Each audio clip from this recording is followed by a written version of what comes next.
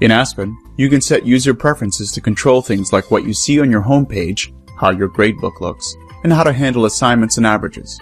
If you have Aspen Instructional Management System, or IMS, you can also set up your account and password for Google Docs. To get started, click your name and select Set Preferences. The General tab appears. The first options let you set your default language in school. This saves time if you work at more than one location and always want to see your primary school when logging into Aspen. Next, determine how often Aspen will autosave your pages. If your district uses user-defined help, indicated by a question mark next to various fields, you can disable this feature here. Next, select how many records to display on each list page.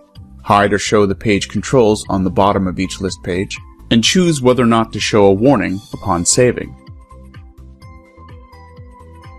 If you have permission to edit what you see on your home page, the Home tab is visible.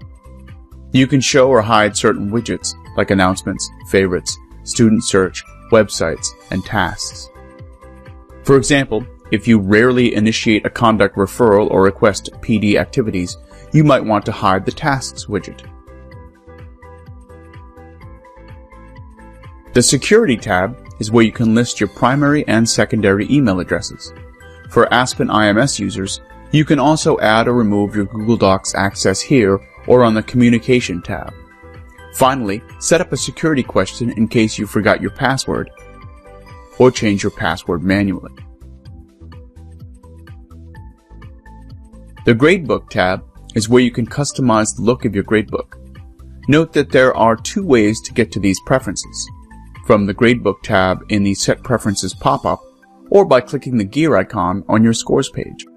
The options are exactly the same, but by clicking the gear icon, you'll see them grouped by category instead of in one long list. Here are some of the most important options. Shade alternate lines makes it easier to read across your gradebook by adding a light gray shade to every second line. Enable gradebook features must be selected if you want to use the grade input page to enter scores for assignments. Assignment column order lets you list assignments by oldest, newest, or sequence number. And you must select a grade scale to calculate term averages.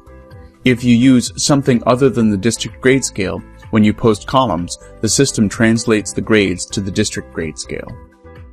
There are many other gradebook preferences.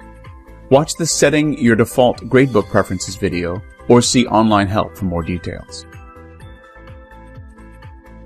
Set your preferences for the number of posts that appear on forum pages on the Communication tab. IMS users can also set up or remove access to your Google Docs, like you just saw on the Security tab. When you're finished, click OK to save your preferences. Make Aspen your own with preferences that help make your work easier. Did you know that there's an entire video series on Aspen Essentials? Here are some other titles you might be interested in.